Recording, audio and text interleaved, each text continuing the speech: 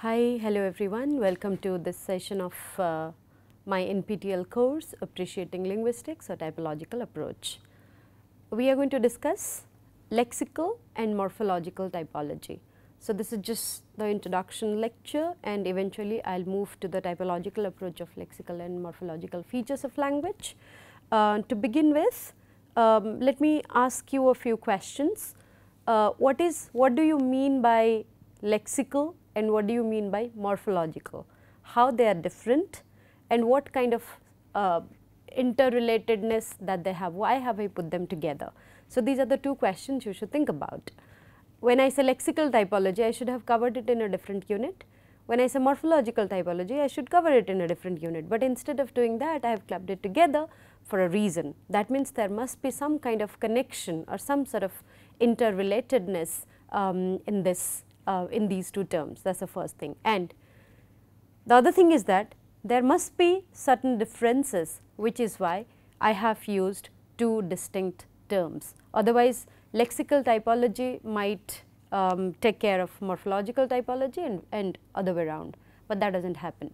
So, considering that, we need to find out how they are different and how they are similar.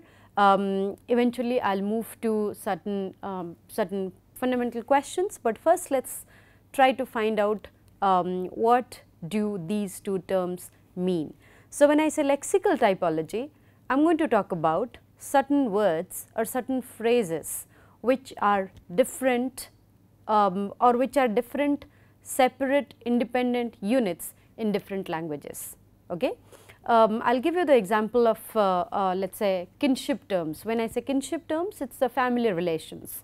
So, when you say uncle, uncle as a lexical item is different from let us say mama in Hindi or mamu in Odia and uncle in English. So, these are the different lexical items used in different languages.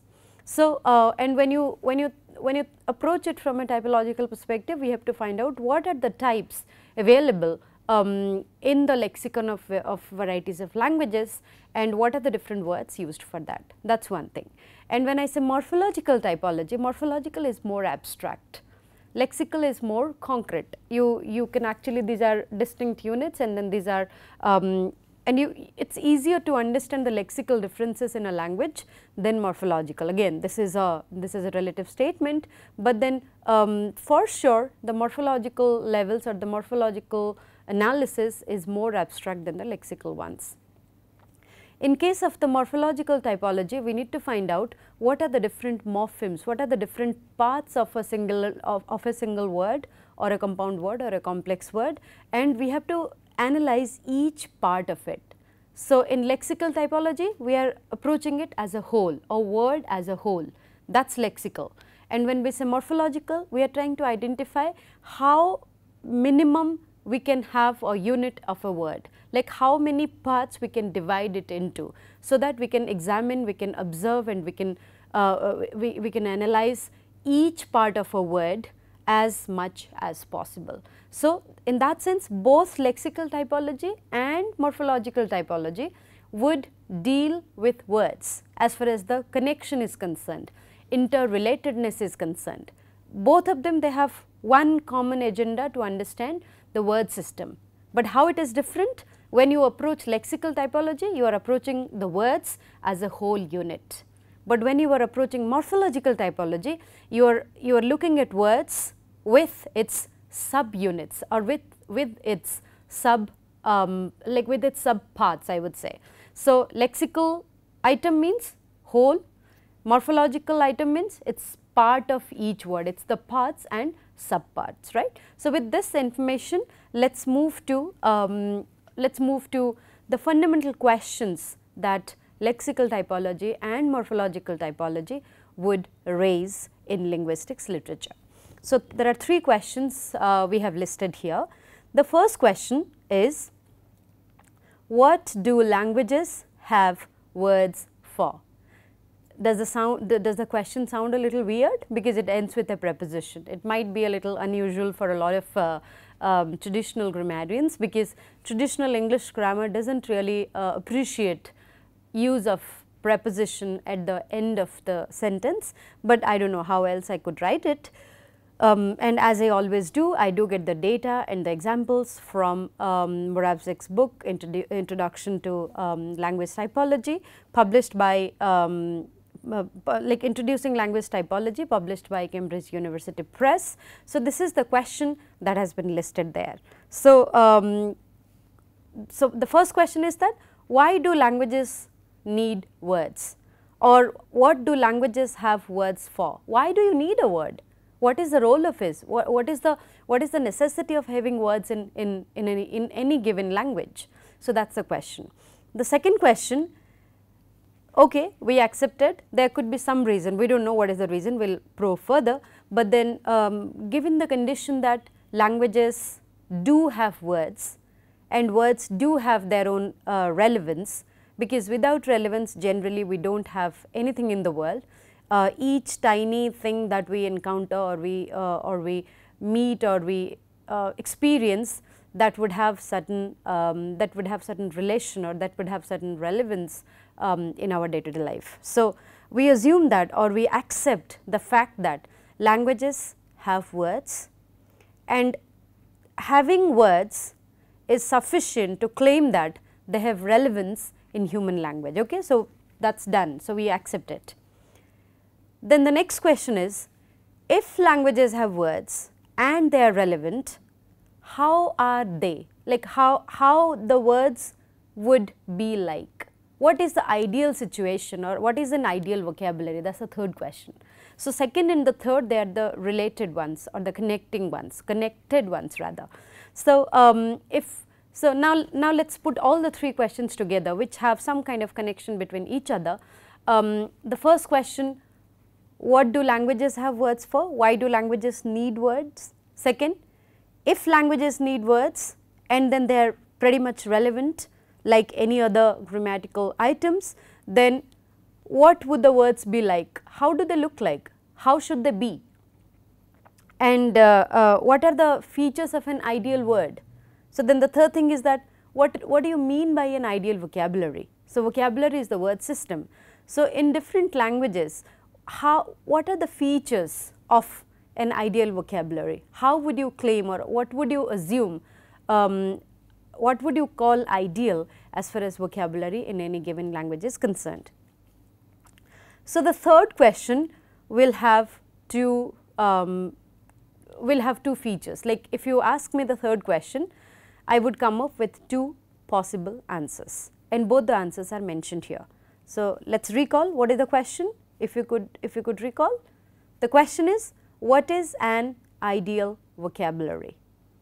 What are you like, what should be the features of it? And when you say a particular language has an ideal vocabulary, what sort of possible combinations would it have, or what sort of possible propositions it might have after this? So, first, if a particular language has an ideal vocabulary, or if I say the vocabulary system of a given language is ideal, in that sense it will be, the first possibility or the first explanation would be, there is a word for everything.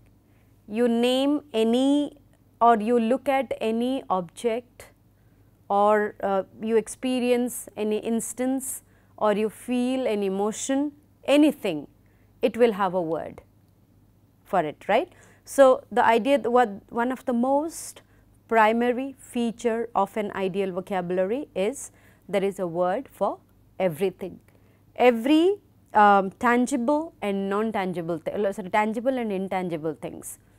There should be a word for each kind of possible emotions, each kind of possible experiences, each kind of possible instances, and each kind of possible object. Everything that you see, that you think, that you imagine, and that you feel should have a name. That is the first feature of an ideal vocabulary. And what is the second feature? The second feature is the way a word sounds, it should be easy to tell what it means. So, there should not have two words having the same meaning, or one word having multiple meanings. That is also not that is not an ideal condition for claiming kind of some vocabulary as ideal. So, and there should not be any mismatch between the pronunciation and the word, like, and the meaning or the writing, right. So, there should not be any kind of mismatch between the phonetic and orthographic representation, the way you write, the way you should read them. Other way around, if I want to approach it, then listening to the word or reading the word, if it is in the written form, the way a word sounds, you should get an idea easily what it means. So, the meaning of the word should be very clear from the way it sounds. So, these are the two primary features of an ideal vocabulary. So, the concern here is that, do you think all the languages in the world kind of will have these two ideal conditions? What are the first condition? There is a word for everything. Second condition, from the way a word sounds, it is easy to tell what it means. If these two things or these two conditions are valid, then we are going to, or if these two conditions are accepted or if they stand true, then obviously we can say the vocabulary of that particular language is ideal. But unfortunately, it does not work in this way for all languages. And I would say for most of the languages, there are words where there is a huge mismatch between the writing and then the like the spelling and the pronunciation. There are certain words which have multiple meanings, and there are multiple things which might be denoted by just one word. So, there are so many permutations and combinations that we would encounter when we gradually try to understand the lexical typology. So, these are the primary or the more fundamental questions of lexical typology, and when we try to understand it in a more abstract form at the abstract level, then we are going to heading towards a morphological typology, right. So, for the moment I am just going to keep it together. So, I would begin with the discussion with lexical typology, and eventually we will think about the morphological ones. Okay. So, now what I will do, I am going to list a few words, maybe just a couple of them, and we will see how many of these words you are familiar with, because you remember I told you when I am discussing lexical typology, I am going to approach the words as whole unit. There is this whole and part relation. Okay. So, I am not going to target any part of it, unlike what I am going to do in the morphological typology. So, here my focus is on the entire unit. So, what I am going to do, I am going to write a few new words for you. I assume that some of you might not know what it is, and I will give you a minute's time. Why don't you think about the possible meaning of these let us say of these words, right. So, let us write this. So, I will give you some information about each word, and then let us see how it whether you are. So, this is a noun, this is all of them, this is also a noun,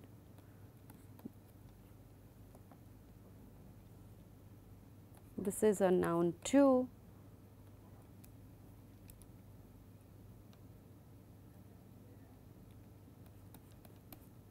okay.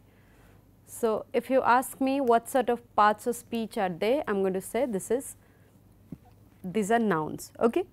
So, what do you think, what is the idea that you have when you hear a word like downpause, right? The other word like dasho, then I think it is cinemuc, if I am not wrong in pronunciation, and then we have blubula.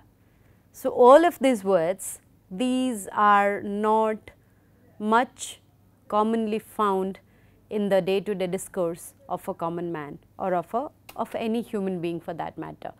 So, these are the context or the situation specific words. I was talking about how is this ideal situation in any vocabulary, so that you have words for everything, right. So, the concern here is that what do you mean by everything, and what I added that everything means everything that you encounter, experience, feel, touch, see, in through your all 5 senses, right. So, anything that you can think about, that you can imagine, should have a word. So, that is the most ideal situation as far as vocabulary is concerned. But if you think a little deeper into it, you would realize that the words, we are actually creating new words sometimes, and we are deleting the old ones. Sometimes the meaning of the word is getting changed. So, all these discussions will happen in the next couple of sessions when I will talk about neologism. So, but before that, let me just give you an idea that it is equally difficult for us to identify or to understand the meaning of everything, as difficult it is to claim that my language has the ideal vocabulary or your language has the ideal vocabulary.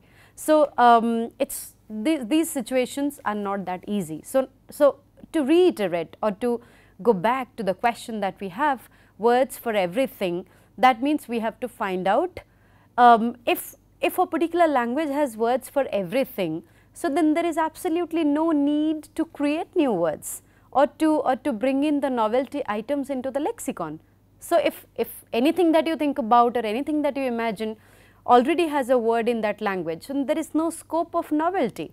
But fortunately, it does not work in that way. Language is dynamic, it keeps changing, it keeps evolving no matter how slow the pace is. That is why we do see, or we do there is the inclusion of novelty items in the lexicon or the lexical system of any given language. So, we will talk about a few examples in English, as I have already mentioned in my previous lectures, that the examples are primarily going to be in English, because that is a common language between you and between you and I, because the instructor and the participants, they should have a common language to communicate.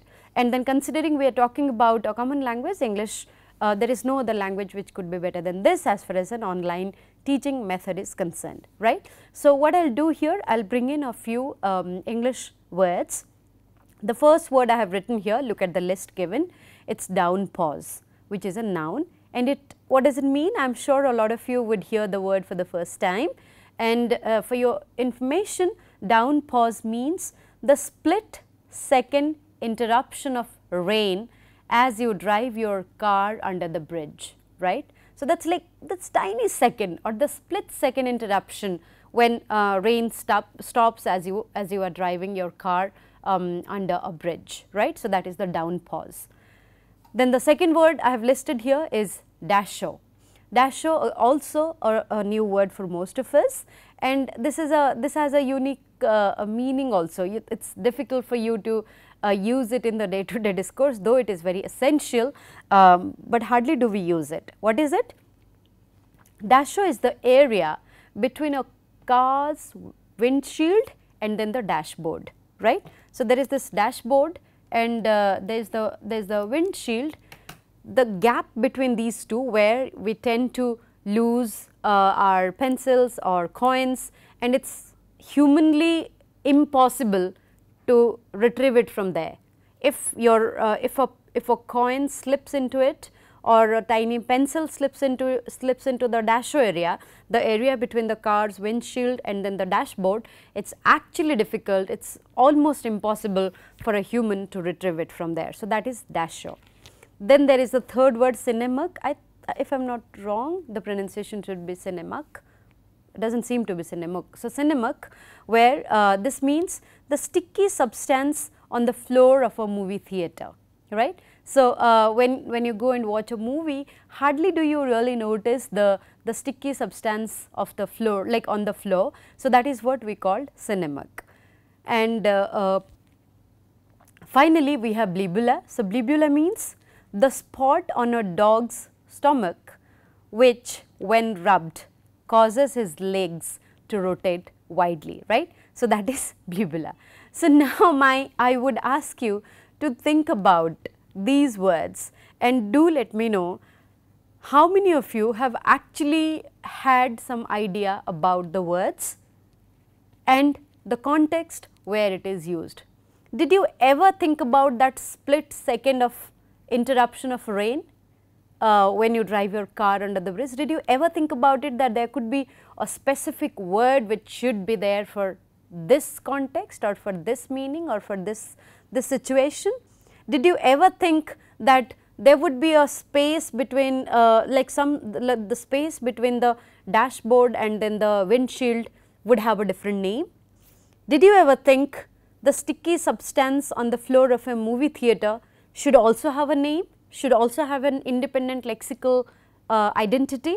Or did you ever think there is a particular place, or there is a particular spot on the dog, on your dog's stomach, if you rub that area or if you pat that area, then the dog is going to be very happy and the legs are going to be wide open. So, did you really think about these things? So, unless you actually you look around and unless you think that okay, this particular thing should have a word, you won't really care the words listed over here. So, this is called novelty items. So, these are the words, or these are the instances, or these are the situations where you might need more you might need more intervention of lexical items. That means you might need you might need new words to fill the gap in these things. Okay.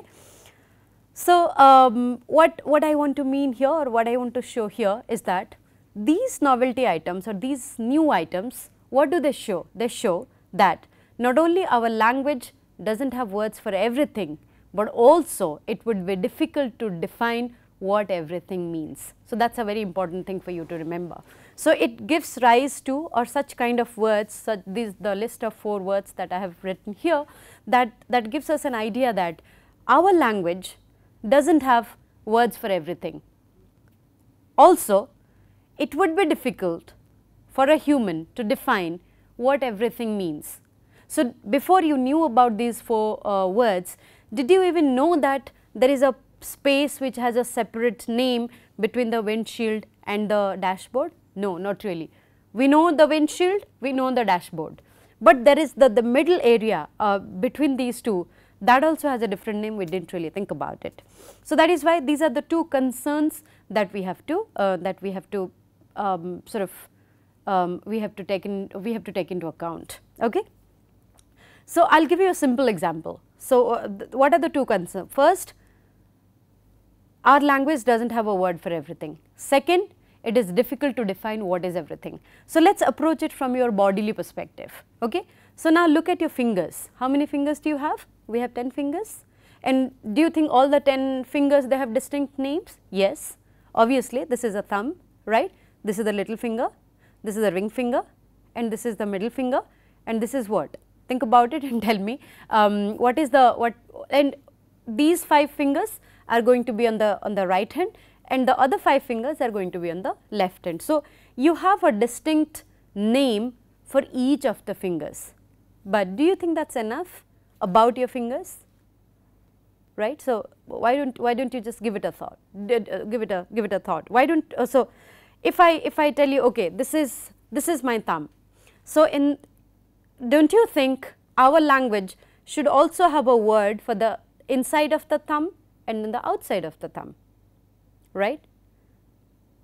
You understand? This is the little finger. Don't you think the inside of the little finger should have a word and the outside of the little finger should have a word? Don't you think so? Isn't it a logical question, considering we are trying to explore a question like words for everything? So, obviously, this is not this side. If you can look at me in the video. So, this side, the inside of the finger is definitely different from the outside, and if it is different from the outside, how can you call this is also finger, this is also finger? So, that means the inside part should have a different name, should have a different word, and then the outside part also should have a different word, but we do not have that. So, together we call it a little finger, right? So, the entire this thing is little finger. So, we do not have a name for this, we do not have the name for this. Not even that, there are how many knuckles here? There is 1 knuckle, the second knuckle is here. So, do not you think we need to have a distinct word for this knuckle, or distinct word for this knuckle, so that we can identify it easily, right? So, this is funny, this sounds funny, but then these are relevant questions, okay? And when you look at the palm as a whole, don't you think each of the nails should have a different name? So, for sure the nail on my little finger is different from the nail on my ring finger. So, if it is different from the ring finger, don't you think there should be a different word for this? There should be a different word for this. Why am I supposed to call both of them as nails? So, that means, and look at the nails. On the top of the nails, you have a small tiny semicircle. If you grow your nails a bit, there is a semicircle here, right? So, don't you think this semicircle, the fingernails and then the semicircle on each nail should have a different name? So, like that you can divide just the palm into so many things, right? So, it is practically impossible. So, the first thing that we realized through the lexical typological approach is that maybe some language probably I am not aware about, but there could be some language which have such kind of names, but then at least English does not have it. At least the language that I speak, Odia, does not have it. I am sure most of the Indian languages do not have it. So, why do not you think about it? Do you think your vocabulary is ideal? No. Then the clear question would be, there is nothing called ideal in any vocabulary, because we do not know what kind of we do not know what does it mean to have a word for everything, and second, we do not know what is the meaning of everything. So, considering these are the restrictions that we have, so we need to figure out the relations, or when we are trying to understand the lexical typology, we will focus on a certain relations or a certain things, and we will try to find out how we can accommodate them through a typological approach. So, I should that there are Moravcsik would talk about the semantic fields of 6 categories. So, the discussion on body parts, the discussion on kinship terms mean the family relations, personal pronouns, numerals, antonymic adjectives and color words. So, let me write it over here. These are the 6 domains that Moravcsik would discuss. The semantic fields. So, when I talk about lexical typology, the semantics of, I am going to talk about the semantic relation, the semantics of body parts. So, basically if you check the book, you will find out more information about it. Then there is kinship terms. We also have personal pronouns, right. Then we have let us say numerals, antonymic adjectives,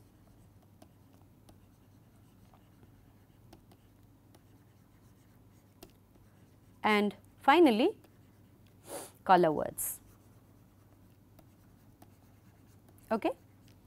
So, I might just skip a couple of them because I want you to go back to the book and find out more about it. So, these are the 6 different fields where the semantic relation is being talked about. Okay.